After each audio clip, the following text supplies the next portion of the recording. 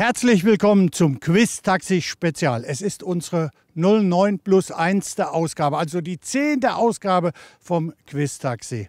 Heute dreht sich alles um den vollelektrischen Opel Rox E. Damit werden wir verschiedene Übungen machen. Und das erste Team ist eingetroffen. Marius Wolf und Emre Can. Und natürlich Annika von unserer Damenmannschaft ist auch da. Emre, hast du Vertrauen in ihn? Ja, auf jeden Fall. Jetzt das ganz Wichtige, Annika, du auch? Ja, selbstverständlich. Dann würde ich sagen, auf geht's. Auf die Plätze, fertig, los! Links, links, links, links. Hier rein. Lenk, komm. Komm, ein bisschen noch. Okay. Ja. Komm nach hinten. Langsam noch. Komm noch. Stopp. Komm. Aber das wird eine Bestzeit, du. Komm, Moni, schnell. Geh nach hinten. Komm, ein bisschen noch. Okay, stopp, komm. Lenk ganz ein. Links jetzt. Ja, komm. Jawohl.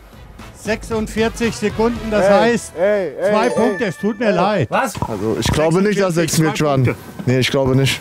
Seid ihr bereit? Auf geht's. Oh, warte. Wie, warte. Auf die Plätze, fertig, los! Achso. Ja. Abfahrt. Hallo. Hey! Stopp! Der Ball. Stopp! Stopp! Der Kameramann! Der hat mich aus Ja aus dem klar, der Konzept Kameramann, gebracht. immer ist eine andere Schuld.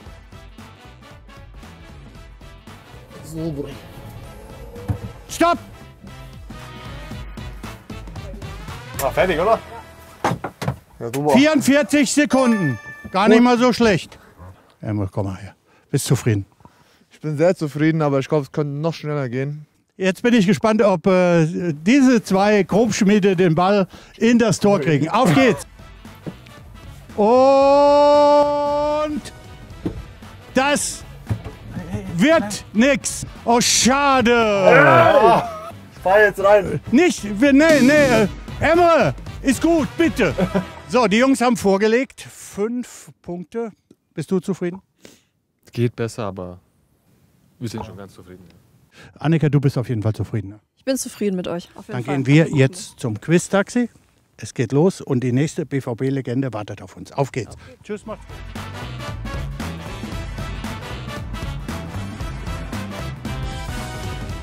So, wir sind wieder im Quiz-Taxi. Annika und Schmelle sind zugestiegen. Wir wollen direkt loslegen mit der ersten Frage. Seid ihr bereit? Ich bin bereit. Ja. Wie viele Tore hat unser BVB in den 10 Jahren Partnerschaft mit Opel in allen Pflichtspielen, Bundesliga, Pokal, Europapokal geschossen? In 21/22 wird nur die Hinrunde berücksichtigt, da wir ja noch Tore schießen. A 978, B 1030 oder C 1745. Ihr habt 30 Sekunden Zeit, um euch auf eine Antwort zu einigen. Also die letzten 10 Jahre. Ja, heißt im Schnitt 130, also 170 im Schnitt ist Mit so Pokal krass. und Okay, was sagt ihr also? Antwort, lass uns einfach B nehmen. Antwort B? Ja. Antwort B. Jubel hinten auf den Rängen. Schmelle und Annika haben die erste Frage Stark. richtig beantwortet. Sensationell. Jetzt gibt es einen kleinen Einspieler.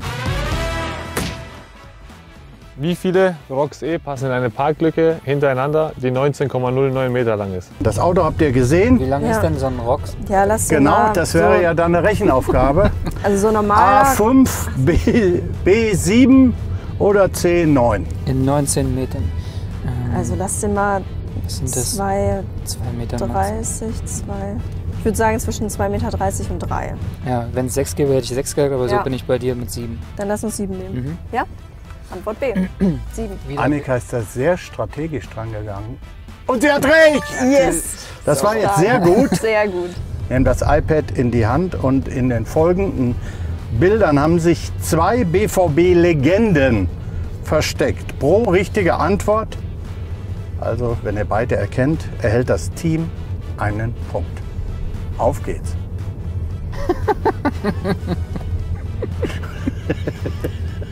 Oh mein Gott, ey. Gut, also Lars ist klar. Ja, Lars ist klar, aber Ja! Ja, oben ist also Noch das 10 erkennt man Sekunden. direkt. Wie viele Leute sind das? 2. 2. Ja, das sind Lars und ich. Wer? Lars, Ricken und ich. Lars Ricken und du. Ja. Sehr gut. Hey! Ja, die, Kommen wir jetzt zum zweiten. Gut. Ähnlich einfach. was? Okay, Roman. Weidenfeller. Ja gut, wenn er den... Dann jetzt ist es doch nur wirklich einfach. Denkst du, dass das Ovo sein kann? Wegen der Augen und Augenbrauen, ne? Ich würde Ovo. Noch 5. Ja, dann lass uns die nehmen. Ja. Wer? Roman Weidenfeller und Patrick Ovomuela. Und diese Antwort ist Yes. Stark. richtig. Und jetzt kommt das Einfachste.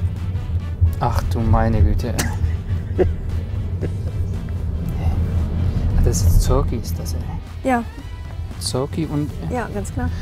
Also dann nehmen wir Michael Zorg und Norbert Tickel. Ja, ganz klar. Ja! Das ist Schmelles Spiel. Das nächste Spiel ist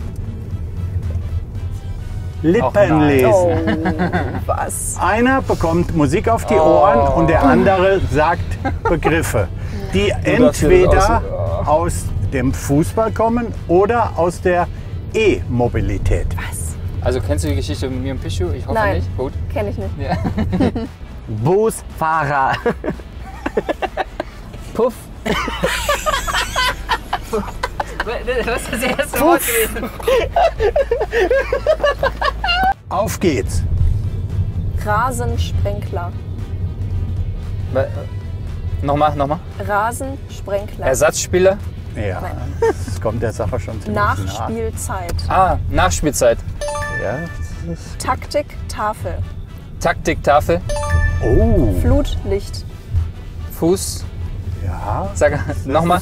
Flutlicht. Flutlicht. Konter. Konter. Borsigplatz. Bolzplatz.